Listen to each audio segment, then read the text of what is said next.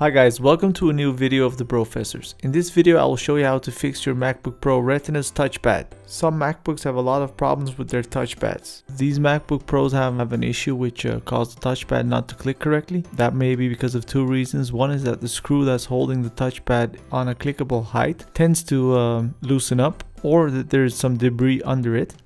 I'm trying to keep this video as short as possible, so I'll give you some tips along the way. Just watch me disassemble the MacBook Pro. I'll show you where the screw is, which you need to unfasten. You'll need a Torx T6 screwdriver to do so. It's a fairly simple fix if you have the right tools. So let's get cracking.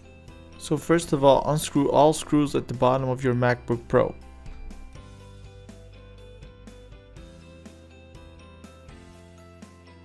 After doing so, carefully pry the bottom of your MacBook Pro, starting from the black bar where your screen is connected till the size of it, until you pop it out. The bottom is held into place by two plastic pins. You'll just have to pry hard enough to get those out.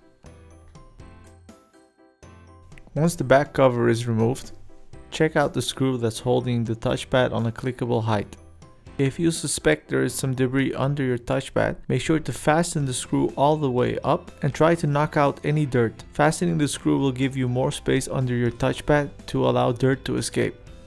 In the case that your screw is too loose, make sure to fasten it and to keep checking if your MacBook touchpad is clicking correctly. It might take a while to get the most comfortable click, but just keep playing with it.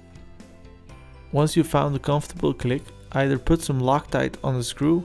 Without Loctite, there's a pretty big chance that you'll have to do this in a couple of months again. If you don't mind, just leave it like that, put the back cover on, and you're good to go. Enjoy your clicking. Thank you for watching, guys. I hope this video helped you out. It definitely helped me out. My MacBook's clicking comfortably now. Make sure to drop a like or subscribe if you want to keep up with the videos I make. Thank you.